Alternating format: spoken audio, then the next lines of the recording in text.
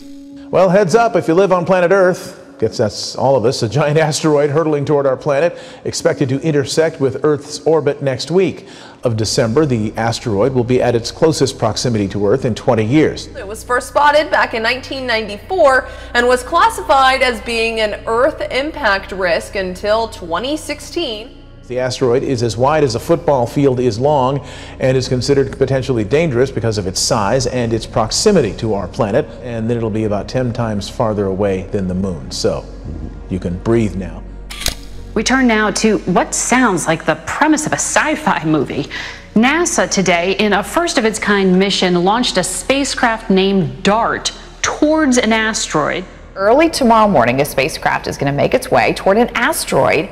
For the first time, a NASA spacecraft will try to knock an asteroid off course. Liftoff. NASA just launched Earth's first planetary defense mission, DART. More than 27,000 near-Earth asteroids, seen here in blue, have been identified so far. 10,000 seem big enough to cause a calamity if they were to hit our planet. In 2013, a small asteroid, roughly 60 feet across, exploded over Russia. Look out. In the 1998 sci-fi thriller Armageddon, an asteroid the size of Texas is on a collision course with planet Earth. The United States government just asked us to save the world. And actor Bruce Willis jumps in to save us all. You're going to remote detonate the bomb. Smaller size asteroids, even as small as a few hundred feet in size, if they were to impact, particularly in a populated area, it would be a natural disaster on the order of anything that we've ever dealt with. But luckily, there are no known hazards in the next 100 or so years. But we actually haven't found all of the asteroids yet, which is why it makes sense to be ready in case you needed to. We're all going to feel the ramifications of this. And what we're seeing right now with the wildfires and the massive hurricanes and all these catastrophes, it doesn't get better than this, okay? It doesn't get better than this. It slowly becomes worse. In the central United States, one of the storms is thought to have travelled over 365 kilometres, the longest continuous path of any tornado on record.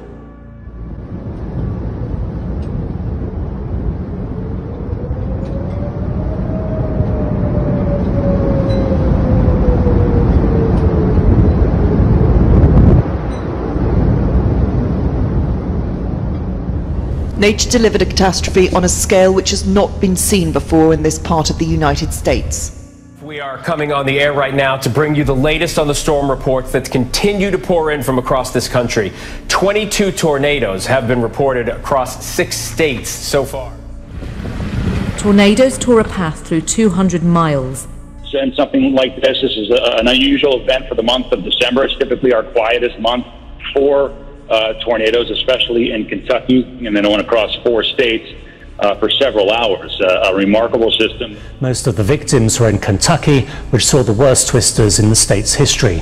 At least 4 touched down there and swept along for hundreds of miles, destroying everything in their paths. And it ended with this, the most extraordinary devastation in the town of Mayfield, Kentucky. This will be, I believe, the deadliest tornado system to ever run through Kentucky. In all, 30 tornadoes were reported across a large swathe of the southeast. The tornadoes, which tore across 5 states in America's Midwest and South, brought death along a 200-mile path. With a tornado that likely spanned at least 4 states, was on the ground for more than 300 kilometers. This simply doesn't really happen. This is a once in a 40, 50-plus year event, and the most amazing part, I think, was the fact that for a high-end tornado, we're talking EF4, EF5 tornado, we see debris lifted to about 8,000, 9,000 meters. This time around, close to 15,000 to 16,000 meters. So this event, in all respects, was off the charts. The tornadoes had been warned of, but there was nothing that could have been done to prevent, and little that could have been done to protect. They've suffered the consequences before, but not at this level. There are so many communities who've been hit by this latest extraordinary weather event. Hundreds and hundreds in several states from north to south, the length of the country. Now, it's been quite a stormy week here, hasn't it, really? Not just here, across other parts of Europe too. Let me just show you these pictures. Absolutely stunning footage just off the coast from Rome. This is, well, it looks like a massive tornado. It's actually over the sea, so it's called a waterspout. But an incredible footage there. Lasted for about 15 minutes, rumbling along the coast as well, accompanied a short while after by some severe thunderstorms and hail too. What you can't quite see in that shot, there's actually somebody in the water swimming there. Yes, I see. Can you see them? I saw, yes. What were they thinking? I have no idea. Confident not to be advised to do at home. But you can see the water spray coming up, can't you, from where that circulation... Could be an extreme storm chaser.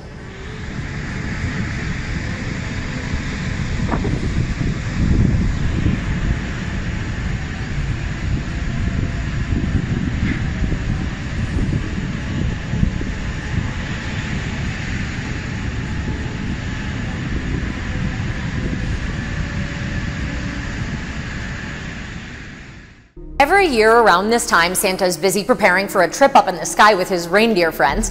This December, he'll be joined by a celestial pal.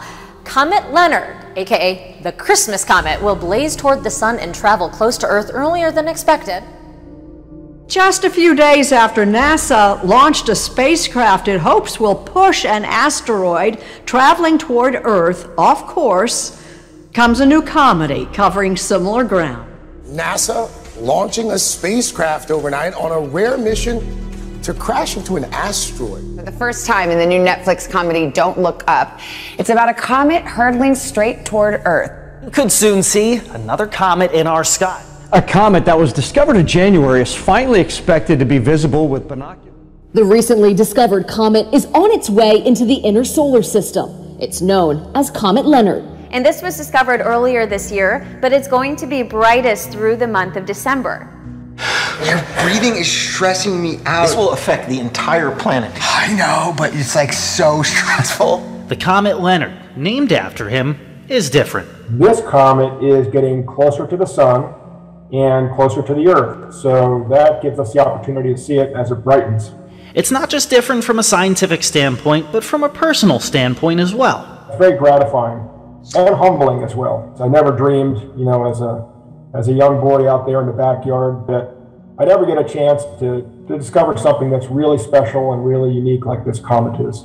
A lifetime in the making, Leonard calls this the cosmic jackpot. And again, discovered this year. So once in a lifetime to see a newly discovered comet. It doesn't get better than that. But it isn't potentially going to happen. It is going to happen. Exactly, 99.78% to be exact. Oh, great.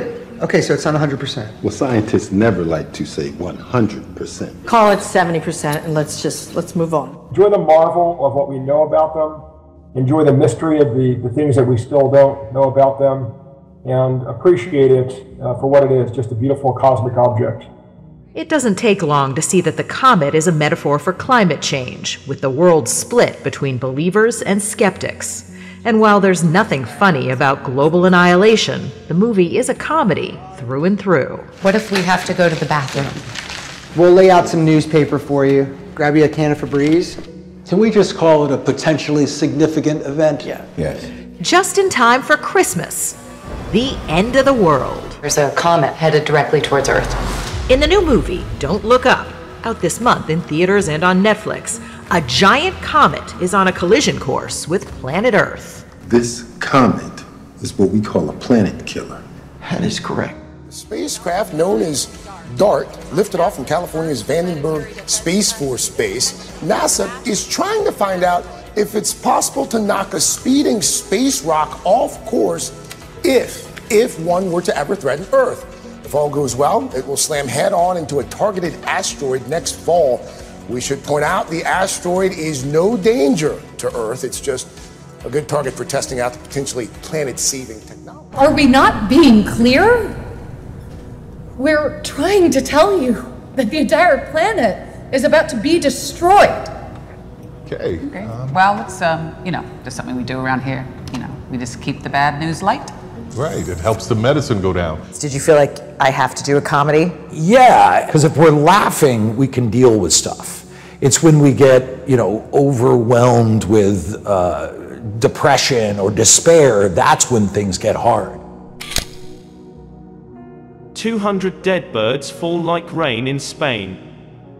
Around 200 birds died in a mass slaughter, falling like rain from the skies upon unsuspecting villages in Spain. We could overcome this, but what's scaring me now is it's really getting to be down to the last second. So hopefully this movie is something where we get a lot of laughs, but we also get a kick in the pants.